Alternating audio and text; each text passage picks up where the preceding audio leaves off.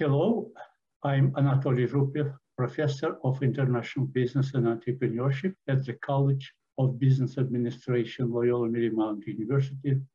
I have been serving LMU since the early 1990s for almost 3 decades.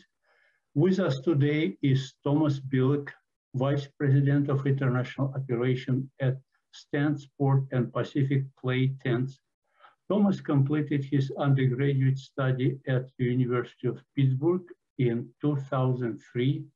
During his undergraduate years, he participated in the study abroad program at Yonsei University in Seoul, Korea, where he focused on international business strategy.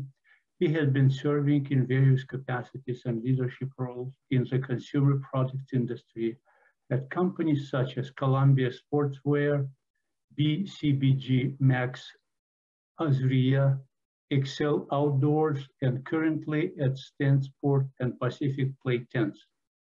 After completing his executive MBA program at LMU in 2021, Thomas has taken on new responsibilities as a Vice President of International Operations at Stansport and Pacific Play Tents, and he looks forward to applying his newly minted MBA degree, knowledge, and skills to expanding and growing his company's global operations. Thomas, please share your views and experiences and educational insights with our viewers. Yeah, thank you so much, Anatoly. So a little bit about me. I grew up in Pittsburgh, Pennsylvania, a suburb of Pittsburgh, actually, and I attended Pitt's business administration program with a focus on business management.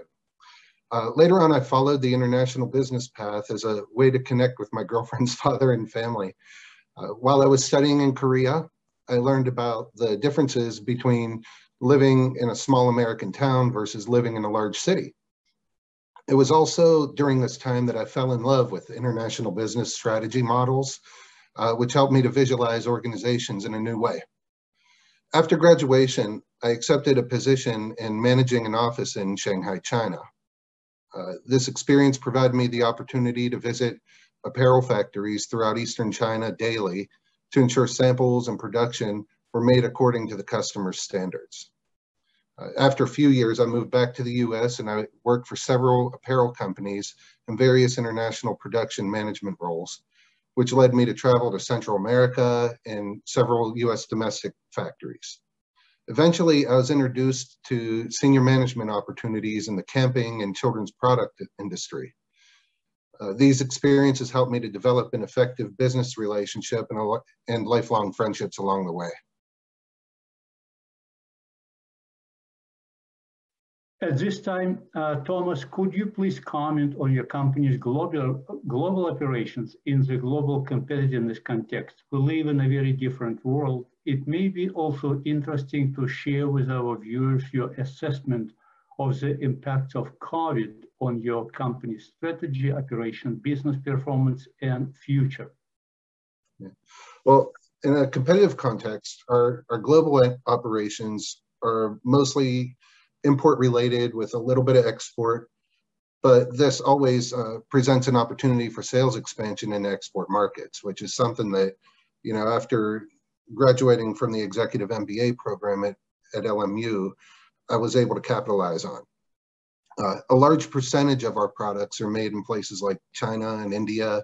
However, we continue to import from other countries such as Korea, Taiwan, Vietnam, Pakistan, and even Canada and Mexico. Our large sourcing network has really provided us an opportunity to develop partnerships with other suppliers and accept more opportunities from our existing customers. Because most customers will ask you to lower your prices at all times, and this really helps us having such a large network.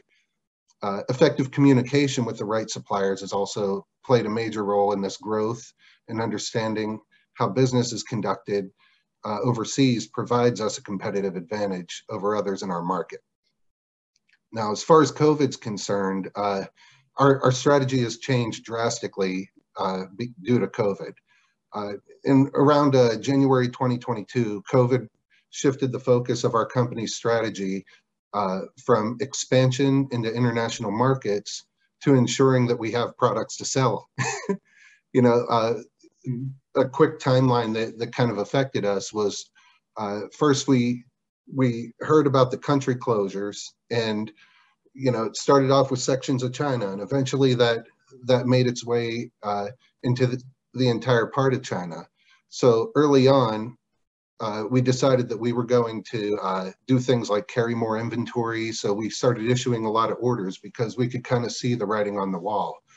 And then the port closure issues came in, and that led to rising shipping costs and rising trucking costs, where we had to get very creative with you know, really looking at where the costs are coming from, and just finding ways where we could combine shipments and be able to keep our prices low so that our customers wouldn't kick us out, for lack of a better word. Could you give some illustrations of the new costs and how you handle those compared to a traditional environment?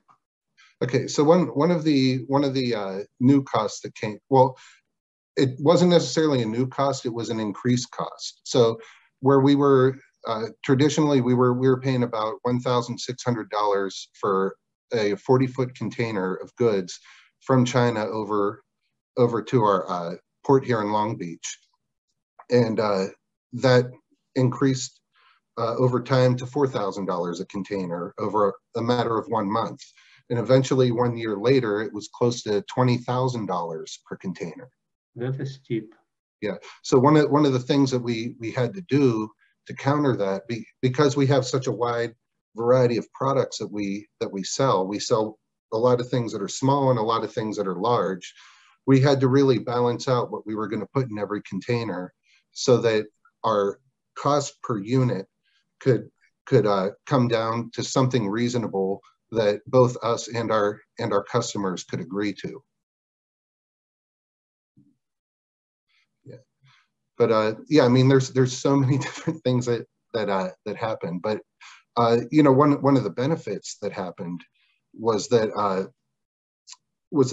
our business, because we're in camping, you know, the closure of a lot of the hotels and the museums and things like that provide an opportunity for our industry.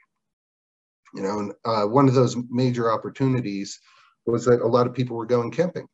You know, now that they're out there going camping, they want to buy more camping products. So having that foresight to know that times are about to get pretty bad, that we better stock up on products, really has helped us to fulfill a lot of the orders that our competition were not able to.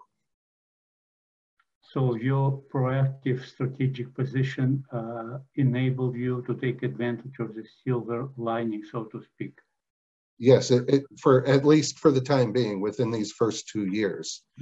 I think the exposure to this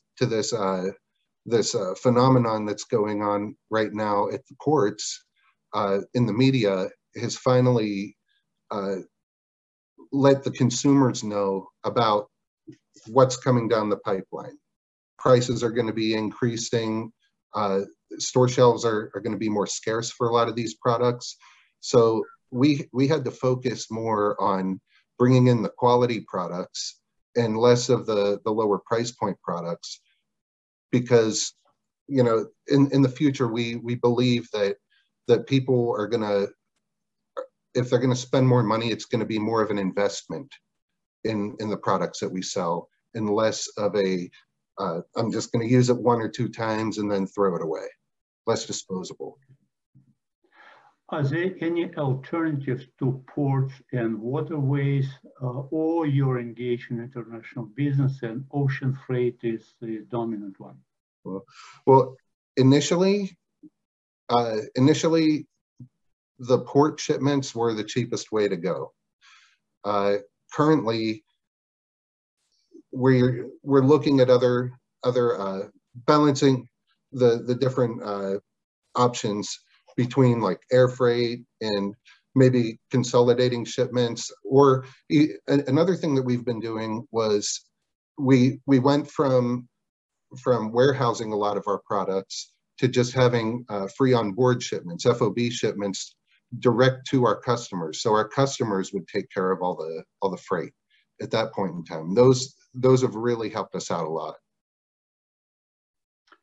Okay, Thomas, you presented a very dynamic picture and expressed reasonable optimism for your company's future and growth perspective despite continuing challenges in global business environment and global supply chain management.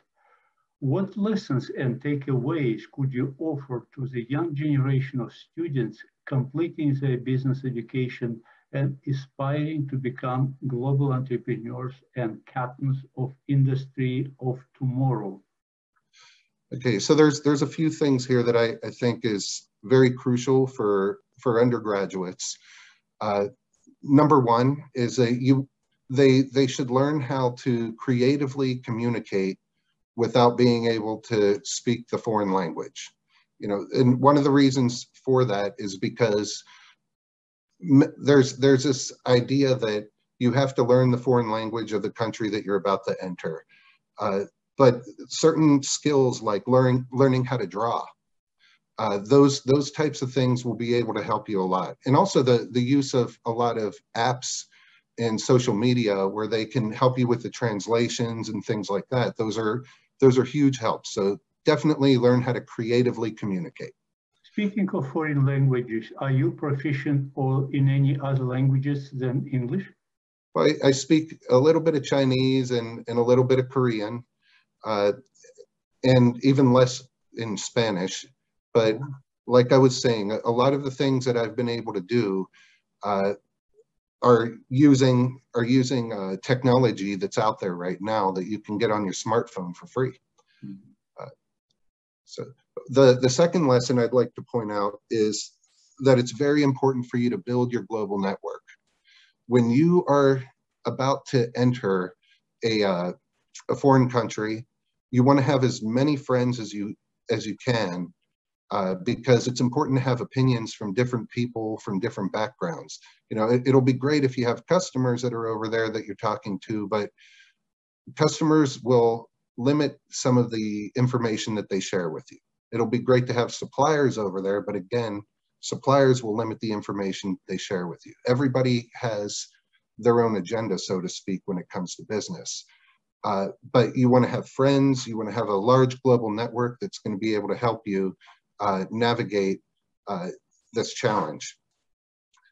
Now, the second thing, the third point that I'd like to point out is that you have to remember when you're in these places that you're a guest in somebody else's neighborhood. So the person who you might be talking to, they may have grown up there their entire lives, or they may not have. So all your assumptions kind of go out the window, but you have to still remember that the people who are there, they live there every day. So when you come in, you should always have an open mind for what they're talking about. You have to have an open mind for what you can learn from them. Which kind of brings me on to the next point, which is before you enter a foreign country, or even just a particular area of a foreign country, it's always been helpful to me to learn about the local food, like what are they famous for, or what the local history is, how that town or that city came to be. Another point I'd like to that's very helpful is that you have to understand that you represent more than just yourself. When you go in there, people are going to look at you as being a representative of the company you work for, or representing your family, or representing your school. So when you are going out there, make sure that you're always putting your best self forward. And then the last point that I'd like to touch on is making sure that you embrace adversity. A lot of people, they're afraid to take on the big challenges and things like that. But if you keep that old if you keep that type of mindset, you're not going to be able to grow. You're not going to be able to build experiences. And those challenges are where you can really be creative and you can shine and you can make some mistakes, you know, you can make calculated risks, but make sure that you take on those opportunities because they're really going to help you in the long run, especially whenever you're faced with a similar challenge in the future and people are looking to you for the answers.